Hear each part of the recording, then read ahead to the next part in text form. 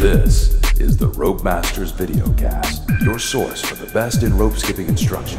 Hosted by world champion Peter Nessler. This episode, we are back in Cary, North Carolina. We've got Gary Anderson with us. He's the coach of the Super Skippers. He's been jumping for a while. He's going to be breaking down a couple different skills for us. For the JV, he's going to be doing it's a single rope skill where he's doing an EB into a kind of a wrap into a Kruger, then out to a cross, and he'll kind of explain that. It's hard to really describe, but once you see it, you'll figure it out.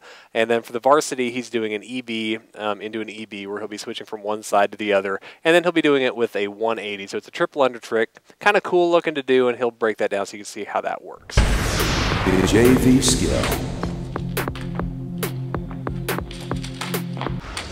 For today's JV skill, we'll be doing the EB rope catch to Kruger cross. Now, it's important before you do this is to be able to do a Kruger cross. So if you cannot do that, that would be a trick you would need to learn first. The important part of this trick is going to be the catch on the EB. If you do that correctly, everything else kind of works itself out.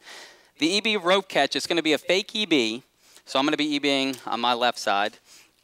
And I need to bring it over my head and open up my arm before I catch with my foot. And you'll be tempted initially to not open up, to stay in your EB and try to catch it like that. But you really do need to open up your arm so you can catch here. Now once I've caught it with my foot, I'm going to take the arm that's out to the side, the arm that came out of my EB, and I'm going to bring it behind myself, around my body, and lift not the leg that's on the leg on the same arm that I'm lifting right here, and go straight to my Kruger as I pull this arm out the back. So let me show that one more time. Again, I'm going to do the EB. I'm going to open up and catch. One more time. Open up and catch. The arm that's outstretched comes around my body, and I lift the same side leg to do the Kruger as I bring my arm out from behind my back. And now I'm in a Kruger, and from here, I can just go to the Kruger cross. So I'm going to show you what it looks like in motion. Here, catch, Kruger cross. One more time.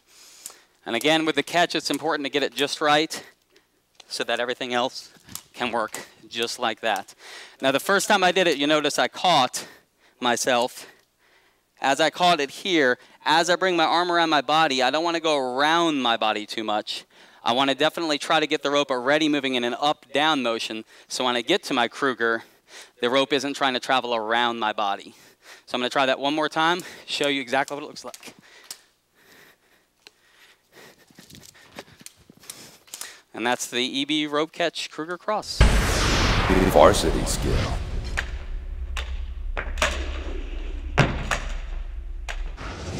For the varsity skill, we'll be doing an EB to EB triple with a 180.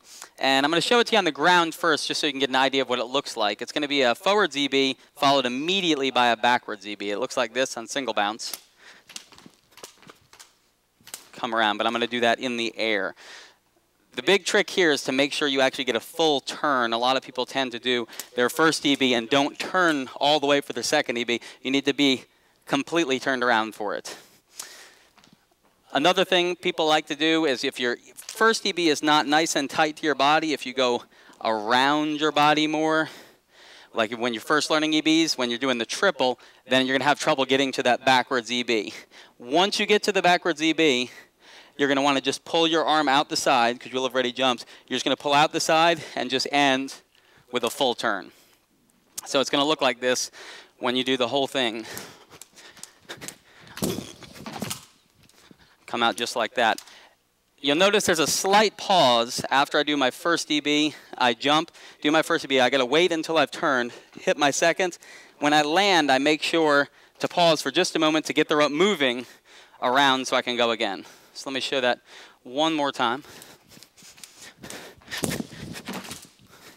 Come around just like that. And get that, then you have the EB to EB triple with a 180. For more information, check out www.jumprm.com.